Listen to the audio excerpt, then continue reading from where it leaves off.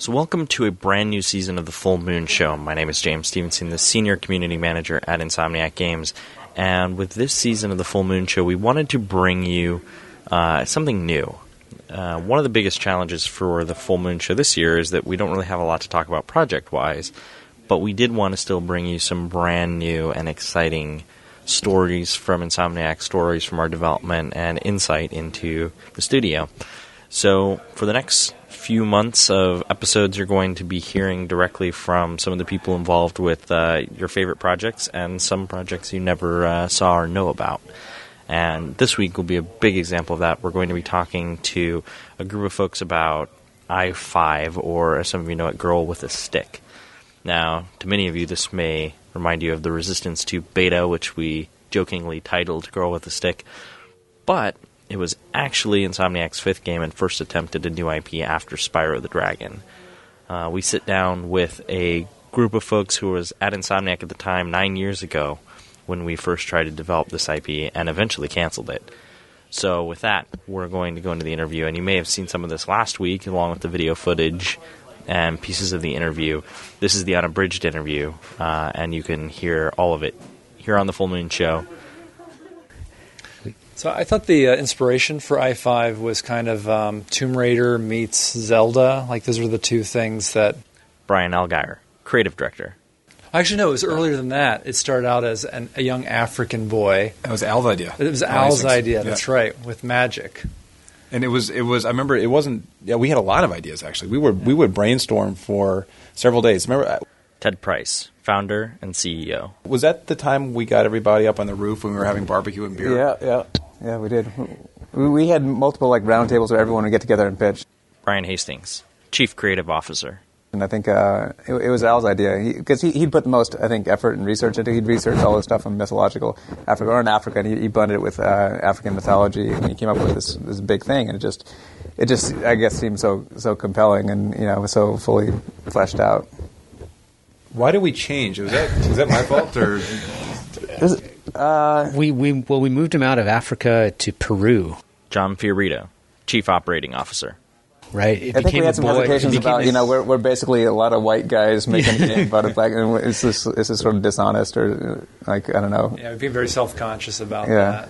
But to keep it non-standard, we went with a female protagonist. That was the idea. Okay, so we can't do an African American or African kid, but we can do a female lead, and which was for us really pushing it after Purple Dragons, I guess. Insomniac, 10 years ago.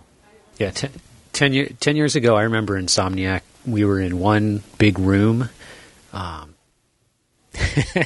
two, because there was a room on the outside of the building as well. This is on the Universal lot, right? Yeah.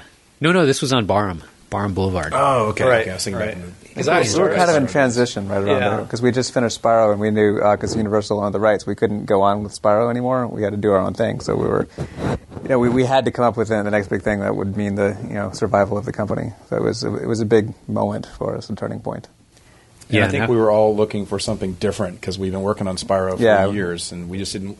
We were thinking we got to branch out. We didn't want to do too cute anymore. Yeah, and we didn't know what the PlayStation 2 was, so we thought it was going to be big and serious, and you could do anything. So I think we came up with a really big, serious game where we tried to do anything.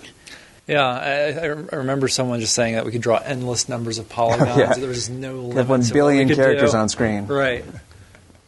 Yeah, I remember doing a test building a meadow, and we built each blade of grass, and each blade of grass was hundreds and hundreds of polygons, and we got about a square foot of grass until the game crashed. I remember I started working on it about 6 to 8 months before Spyro finished, because I think we really realized we had to get a head start, because everyone would be finishing Spyro, rolling off, and then doing what? And there was a lot of pressure, because it took the entire studio just to finish a game. I mean, it still does. But then we knew we had to start the new game, so that was a really challenging time, for me at least. It was, going from several years where we had just been making sequels to a brand new IP on a new platform was the big challenge, especially since we'd made the decision to try to move away from platformers. I mean, it was a lot of things kind of hitting us at once, and that made it exciting and kind of scary at the same time. And that was part of the whole challenge was we got so many, I thought, different ideas coming in through the brainstorming sessions. It was really hard to pick one that stood out and was unique. And I think Al's, though, was the most unique at the time. Yeah, I still remember to this day he had this idea where the boy, when he closed his eyes, the screen would reflect that, and then you could see the spirit world, and it was a really powerful description. Yeah, the way you described it sounded really awesome. Yeah, and gosh, I think the closest thing I've seen to that to this day is the auger in Resistance. You turn on the scope and you see the outlines of characters. Although Prey had a pretty good version of that though too. Just to name another game that had that sort of similar spiritual kind of approach. The beginning of I-5's development. Yeah, I was actually focused on Spyro 3 the whole time. I remember Ted and I think John, you guys shifted over to I-5 fairly early. And every once in a while we'd kind of all get together and brainstorm and like kind of share the ideas. And it did transform. It was the young African boy. It was the Mayan guy. It was then later the girl with the stick. And she was a young girl, I think, at one point. She was kind of like this dark-haired, short, like 10-year-old girl. And then she kind of started to age up a little bit. I think we realized that she was too generic looking, and then we started experimenting with a very tan girl with white hair, with runes and stuff on her arms that would start glowing when she did her katas, and the katas were her way of unlocking the magic. Not unlocking, but casting spells. They were actually really cool looking. I mean, those were a nice thing. I think that was Al's idea, wasn't it? The katas, or the runes, or the katas. Yeah. I don't know. Toward the end, that was like one of the cool things that just kind of stood out about it. Yeah, it was definitely. What was cool was it was the button presses. So I thought, if I remember right, we were doing some pretty complicated animations, and you would trigger them with button presses. So you had to press the button at the right time, kind of like God of War. Yeah, but earlier. Very ahead of our time. Yeah, very early version of the QuickTime event. I remember really early in the process when we had just gotten all the drawings together and the pitch to Sony before we had gotten to the stage of actually building stuff. And we were supposed to present at E3 2000 to Akira Sato and all of the other assembled Japanese executives. And that was my job. And so I'd been preparing for this for a long time. And my wife happened to be pregnant at the time. And I said, babe, just deliver. You can deliver any day but this day. And that morning at 5 a.m. she went into labor. And poor Al Hastings was the guy who I called at 6 o'clock and said, hey, Al, I don't think I'm going to be able to make it to this presentation. Do you mind doing it? And he hadn't seen any of the materials.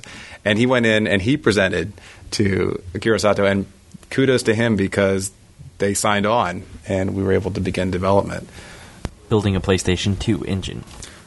Well, we started over from scratch, yeah. like as soon as we switched projects. So we had very little time. Al pretty much had to rewrite everything from start. He'd already done a tremendous job of getting us up and running on the PlayStation 2. And what we showed, I look back at those videos and I can't believe how much he was able to do in such a short period of time, and it looked good. However, that was the point where Naughty Dog came in and said, "Hey, do you guys want to share technology?" And they opened their doors, and we were able to have this great exchange, which resulted in even bigger environments for Ratchet and our ability to do more stuff. The decision to cancel the game. I recall